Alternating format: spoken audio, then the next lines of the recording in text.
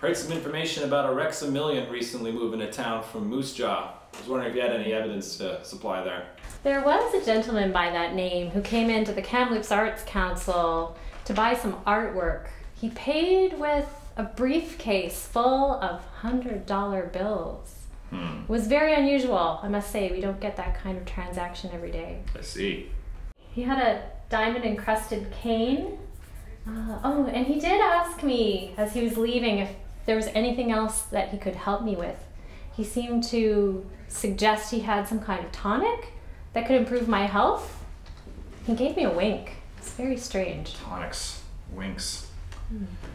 That tonic seems to sound like the elixir I've been hearing so much about. Thanks for the information. Thank you. I've got the blues, I've got the alcoholic blues. No more beer, my heart to cheer. Goodbye, whiskey, you used to make me frisky.